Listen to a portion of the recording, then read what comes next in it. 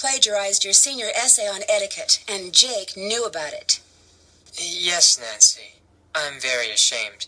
My family will be extremely unhappy about this terrible mistake I have made. Somehow, Jake found out I copied that old essay. Then he blackmailed me into doing his homework for him. Why did you copy the essay?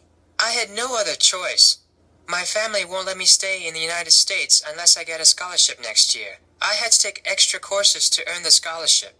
Before I realized what I had done, I was buried in work. I copied the essay because I was desperate. What happened when Jake found out? Jake demanded I do all his homework for the rest of the semester, or he would tell my family everything. What else could I do? My family was depending on me to succeed. Were you desperate enough to kill him? I was not happy about the situation, but I would never kill anyone. I value human life. Please don't tell anyone about this. I beg you. You will gain nothing if you do, and it would destroy my family if they knew what really happened. I regret what I have done. Please let me have this chance to become a doctor. I promise to make up for this mistake, even if it takes the rest of my life. If you didn't kill Jake, do you have any idea who did? When I delivered Jake's homework to him the other day, he mentioned being late for a meeting with Daryl Gray. It was very strange. I didn't know they were friends. See ya. Farewell, Nancy. Nancy, I'm starting to wonder about you. Didn't I hear you were dating Jake? Hey, a girl can make a mistake, can't she? Your medallion has a symbol that means crane, and Crane is the name of the judo school on the poster in the gym. What a coincidence. Funny, I never noticed. I gotta go now. Later. How's it going? Do you know Hal Tanaka? That dude is always studying.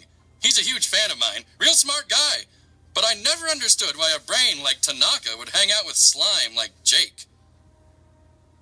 Hal was a friend of Jake's? Let's just say I saw them talking together a lot. Jake's locker was right next to Hal's. But they weren't really friends. Is that what you're saying? Jake didn't really have friends, and Hal, he may seem pretty chill, but I've seen him crack a couple of times. He's seriously uptight. Crack a couple of times? He's got a temper, a bad one. He lets the pressure build and build until he's wound so tight the slightest thing sets him off. Like last week, I strike him out during gym, and he goes ballistic and charges the mound. He's got some serious issues. Now that I think of it, last time I saw them together, Hal seemed pretty upset. What can you tell me about Connie Watson? She hangs out at the gym a lot. I heard she's been having a real tough time. Why do you think she hangs out at the gym so much? I don't know. She's a pretty good athlete, but never joined any of Paseo Del Mar's teams. Why not?